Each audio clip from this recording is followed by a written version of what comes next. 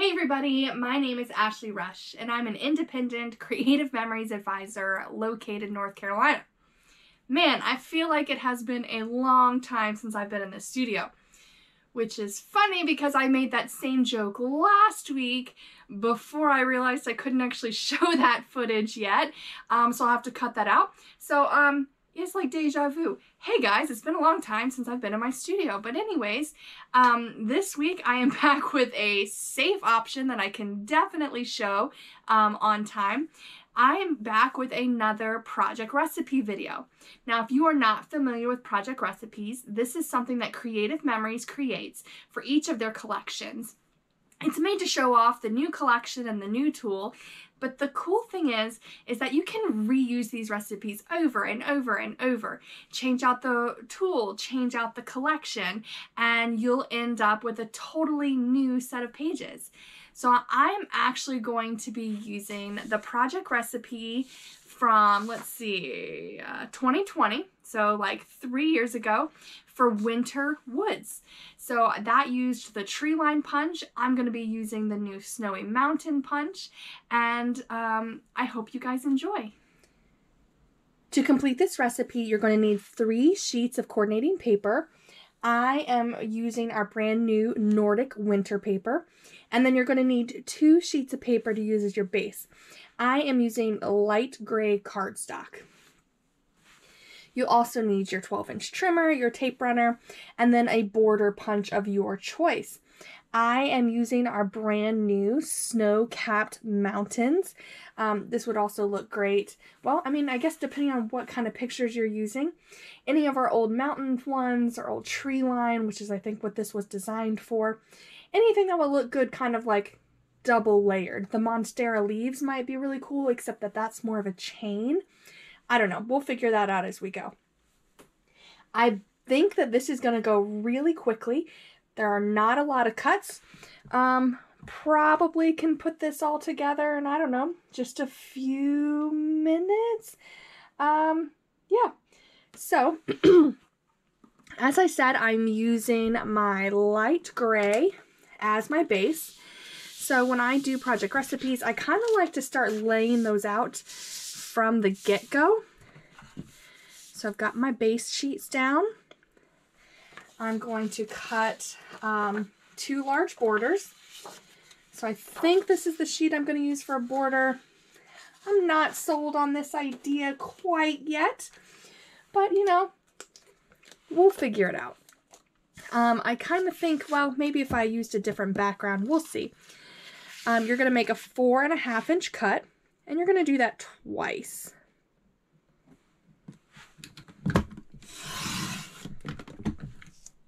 So one is going to go on one side. Okay, no, I think that that is nice. I was worried that there wouldn't be enough distinction, but I think it looks good. So now I'm going to do the next one again at 4.5 inches. All right. This piece is left over. This will make a great border or pieces for cards, so set that aside to use it later. This goes on the opposite side. All right, big part of our cutting already done. All right, now you're going to take your next sheet of decorative paper. For this, you are going to do some trim work and you're going to do some punch work. So let's do the punches first. I'm going to get out my snow-capped mountains punch. I'm going to release the trigger here in the back. When it's on my table, I'm going to slide the paper here into the punch, rest it on that tray, and I'm going to start my paper right here at this little line. You can start on either line. It's just sort of a what feels good to you type of thing. So I'm starting. And once you've made that first punch, you're going to slide it over. You're going to cover up your punch on that little silhouette in the background. That's how you know it's lined up. And you'll just punch and continue to slide over until you have completed your pattern.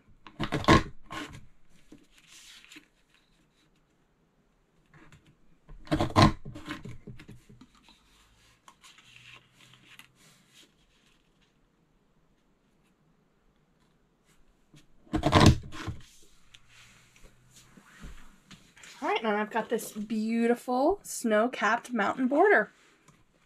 I'm going to go ahead and clear this punch poop off.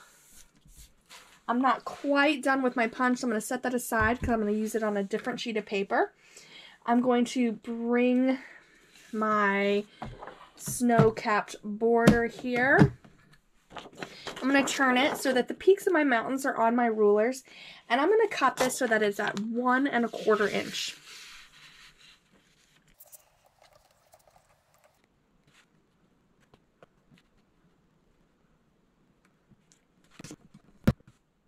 Oops, almost made a mistake there. That's 1.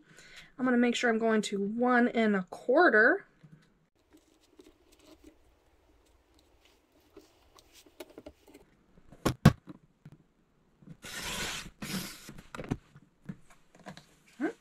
Got my first set there. Now I'm going to repeat that. I'm going to punch my border one more time, and then I'm going to cut it at 1 1/4 one more time.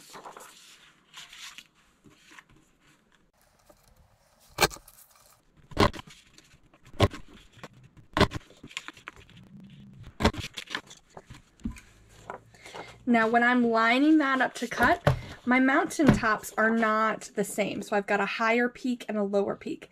I'm lining up that higher peak at my 1 1/4 inch mark.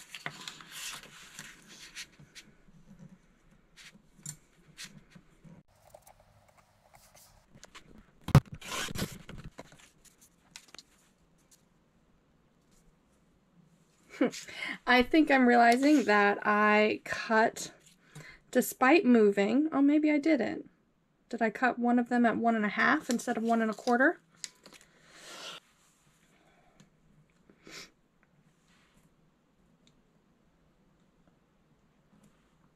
I did. I cut it a little tall. That's okay. Easy to fix.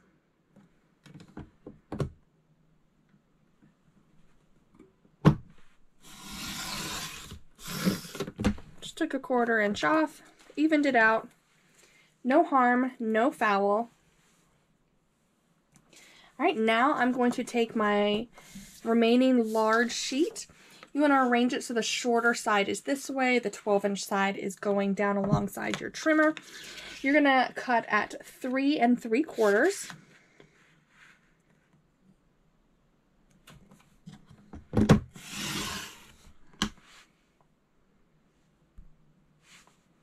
All right. You're going to give that a 1/4 turn, and you're going to cut it at 6.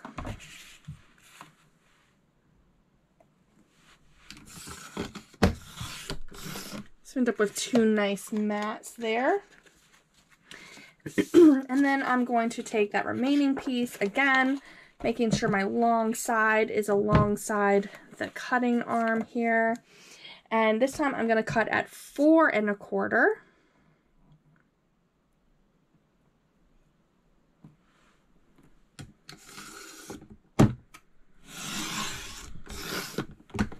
Alright, I've got about a 1 1/2 inch piece extra, set that aside. I'm going to give this one a 1/4 turn and cut it at 6. This gives me 4 different photo mats.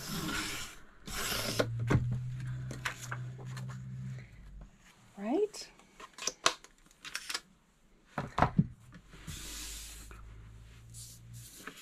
These pieces are going somewhere around here. And these guys are more here. Okay. I've got one more sheet to cut, and then we are finished and we can start assembling. So the first thing I'm going to do is I'm actually going to use our border again, and I'm going to cut out 2 strips of the mountains, and then I'm going to cut them to 1 1/2 inches.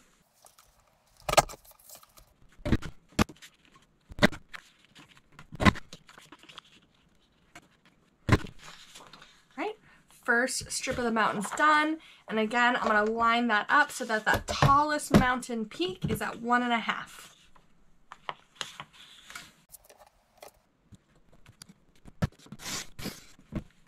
And now we'll just repeat.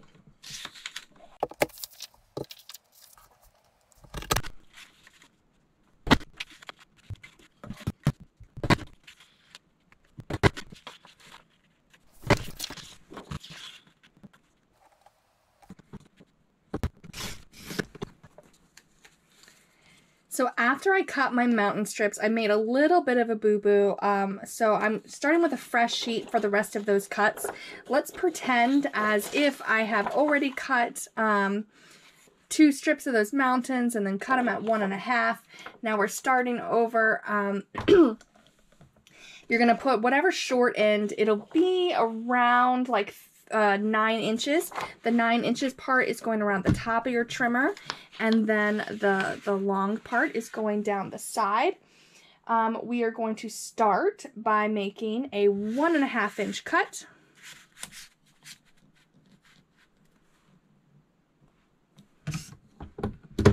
We're actually going to do that twice.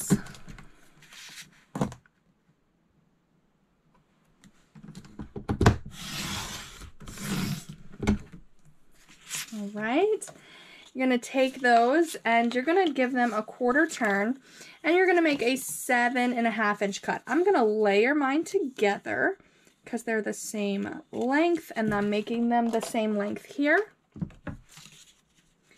Just making sure that my edges meet up, coming all the way over to my 7.5.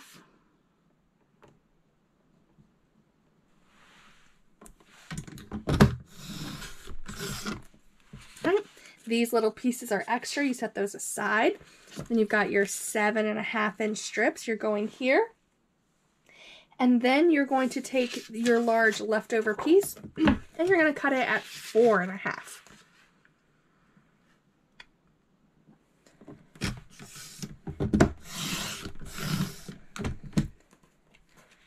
You've got a large leftover piece. Just set that aside. Take your 4.5 inch. Give it a 1/4 turn, and now you're going to cut at 6.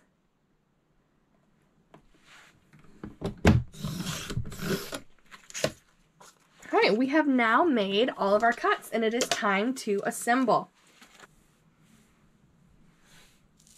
So we've got these small mats. They're actually going to go at the top all the way to the edge to make them look like a continuous sheet of paper across. Then you have those small strips. They're going at the bottom, also sort of right along that edge, making them look like a continuous piece. And they should also line up nicely with your large border pieces here.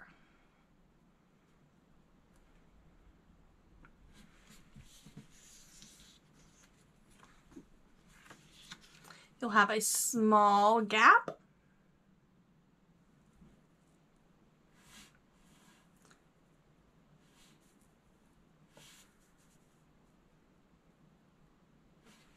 right, let's work on our borders for our mountains. You're actually going to layer your mountains together with the smaller one in front and then the taller one in back.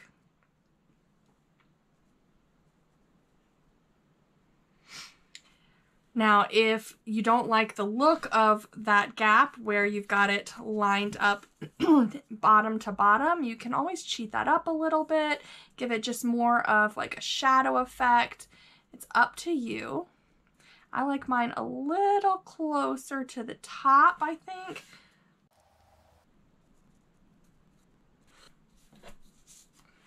So once you kind of figure out how you like it layered,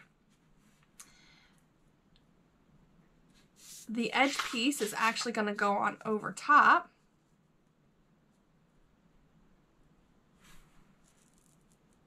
And then you'll have that gap I was talking about, and your other mat will go straight up to that large border.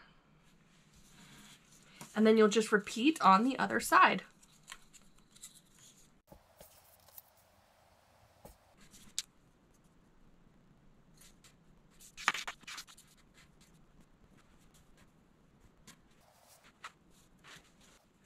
Once you've got that down, then you've got these nice large mats, and those are going to overlap.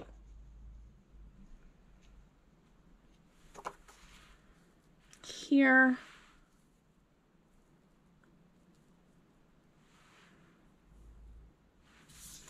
Just giving you another pop of color.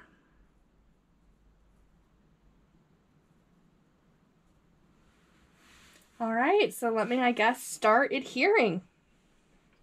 All right, I have finished adhering all of my pieces.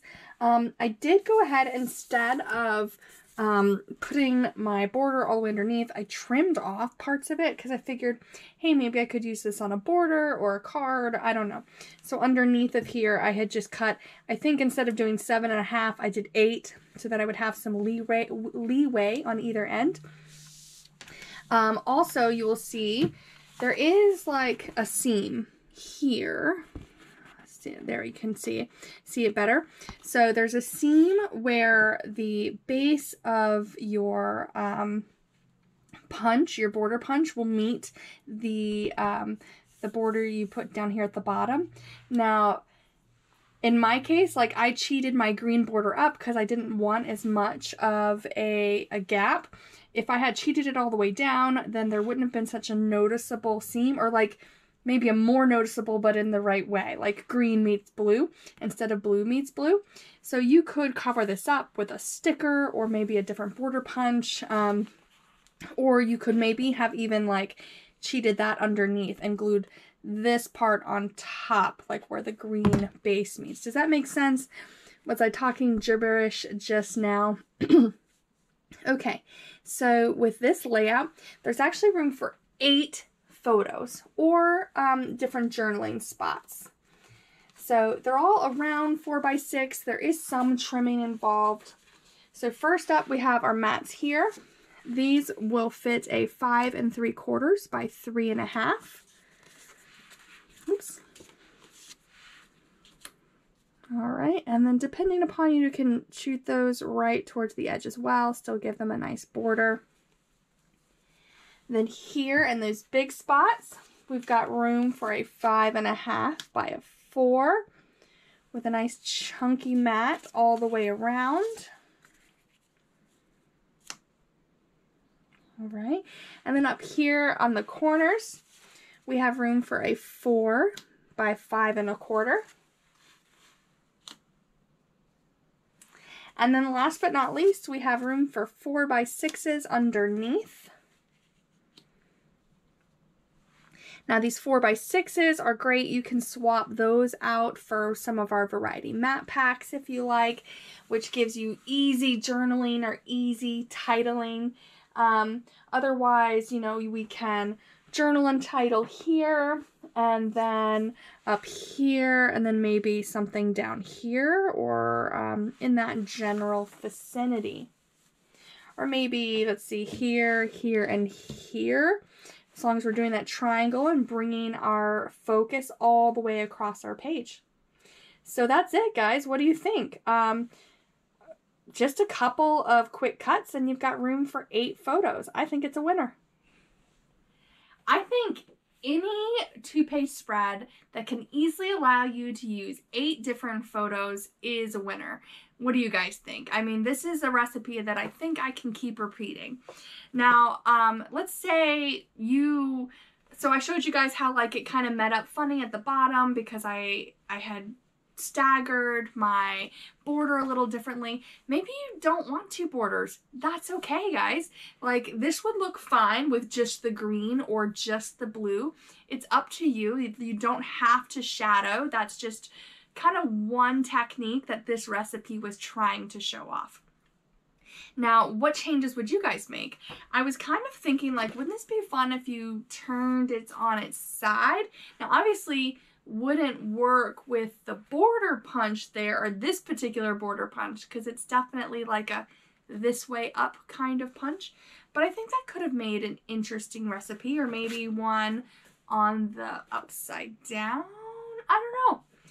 It's always fun to sort of rotate these around and see what will happen. So that's, again, so awesome with these recipes. If you're changing the tools, changing the papers, and you get a totally different look.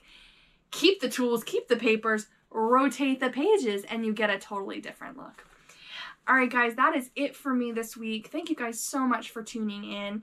As always, if you see anything in this video that you want, please check out my Creative Memories website. That's creativememories.com/cm/AshleyRush. And if you want to get more inspiration or get in touch with me, please check out my Facebook and Instagram. That is where I'm posting almost daily content. And it's the best way to reach me one-on-one, just using that inbox. So, all right, guys, I look forward to seeing you again later next week. Bye.